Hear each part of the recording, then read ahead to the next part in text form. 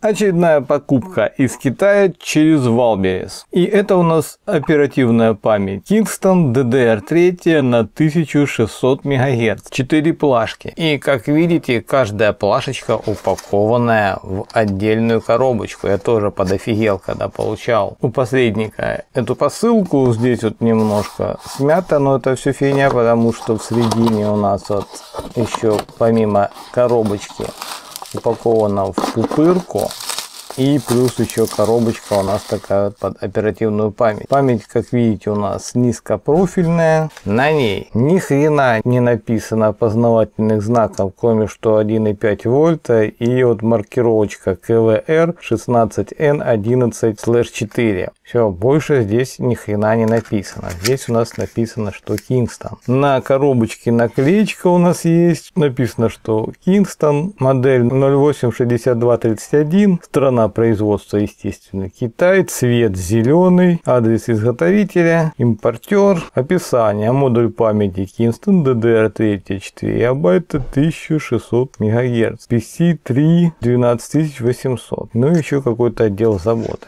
Здесь еще какая-то маркировочка есть, но она какого-то хрена заклеена, не знаю нахрена заклеили ее. Давайте посмотрим остальных, тоже заклеено или нет. Кстати, что это за 8, я не знаю, это может что-то там при доставке рисовали. Да, тоже заклеено. Что ж они тут заклеивают такое страшное? Может, она не на 1600, а на 1333. Сейчас попробую отклеить наклеечку аккуратно. Итак, что у нас тут нарисовано на этой вот? Нарисовано, что КВР 16N11/4, 4 гигабайта, PC3-12800, CL11, 240 пин. Дим. Нахрена вот это заклеивать надо было? Я не знаю. Чтоб, наверное, наклеить вот это вот трупердо. Там, кстати, тоже какая-то наклейка снизу заклеена под вот этой вот фигней. Она отдирается с мясом. В принципе, тут то же самое написано, и нафига было заклеивать вот эту вот наклейку, я не знаю. Ладно, хрен с ним, давайте достанем две остальных. Ложечки у нас по 4 гигабайта, в общей сложности получается 16 гигабайт у нас. Давайте одну скроем и посмотрим поближе. Нископрофильная у нас память, то есть если очень большой кулер, то она под этот кулер влезет. Банки у нас распаяны с двух сторон, на банках написано KINGSTON. Так, я уже такой мелкий шрифт не вижу, уже слепой стал, но я думаю, на камеру там будет видно, что написано.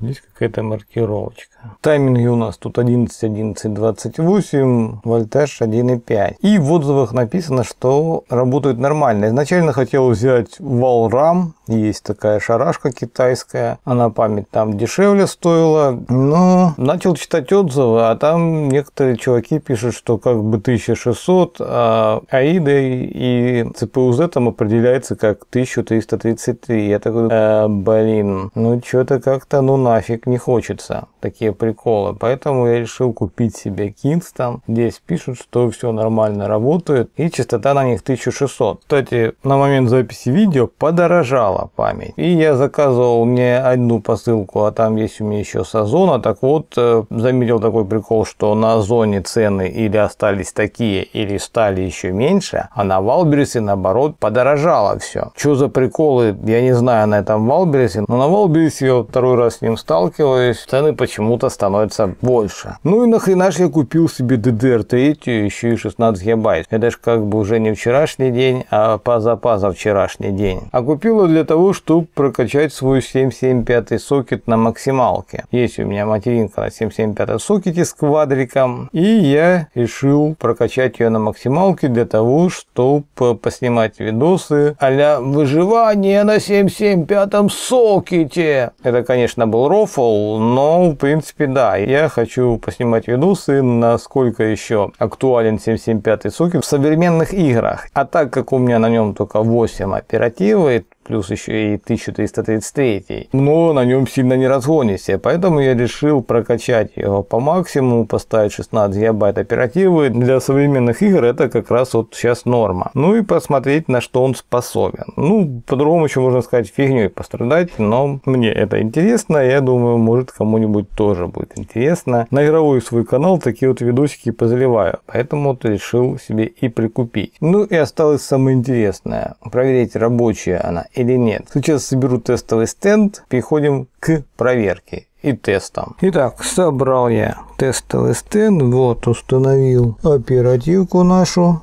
4 слота. Ну и давайте попробуем ее запустить. Втыкаем.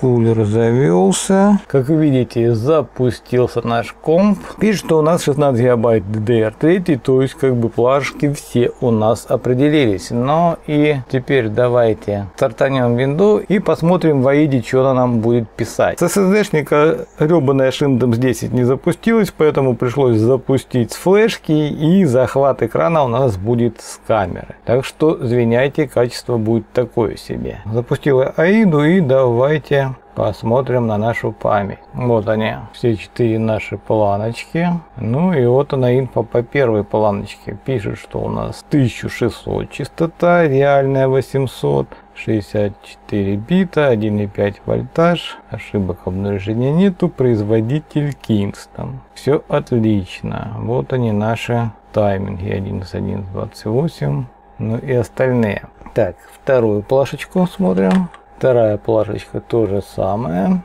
Двухграновая у нас, 8 банок, 4 гигабайта, все отлично. 22 год написано, сделано это. И это 22 год. Третья у нас тоже пишет, что 22 год, все то же самое. И четвертая, 22 год. То есть свежак. Ну, если верить вот этой дате. В принципе, как бы все отлично. Вся память у нас на 1600. Давайте тест памяти еще запустим. И когда я увидел результаты теста памяти, где написано, что частота у нас 1333, я немножко подофигел. Думаю, что за фигня, как так-то? Должна же быть 1600, почему 1333? Запустил CPU Z, и в CPU Z мне тоже показало, что 1333. И в этот момент я начал немножко сидеть. Перешел я в BIOS, а в BIOS мне показалось, что автоматом нам выставляет на 1333. Я принудительно поставил 1600, но нет, ни хрена, все равно 1133. Начал уже матюкать китайцев, что они мне подсунули какую-то паль перепрошитую, но вовремя вспомнил, что процессор на моем тестовом стенде не поддерживает память 1600, самый больше он поддерживает 1333, и у меня немножко отлегло. Вставил я память в комп с нормальным процессором, и смотрите, тест памяти 1600, все у нас отлично с памятью, а то я уже чуть не посидел. На процессоре на нормальном просто запускать надо было ее. И в CPU Z тоже нам показывает, что память у нас 1600. Все отлично, все нормально. Осталось ее затестировать на BD. Так, прогнал я всю память через Memory Test. Заняло это немало времени, но зато теперь я знаю, что память целая, не битая, юзать можно. На этом же, в принципе, как бы все. Память работает отлично. Найду ссылочку на Алике, оставлю вам в описании. Почему на Алике? Потому что на Алике в 2-3 раза, а то и 4-5 дешевле, чем на всяких этих Валбересах и Озонах. Так что, если вам нужна такая память, переходите и заказывайте. А кому понравилось видео, ставьте лайк, подписывайтесь на канал, чтобы не пропустить очередное видео. И не забудьте нажать на колокольчик, хотя хрен с ним, с этим колокольчиком. Не забудьте нажать на лайк и подписаться.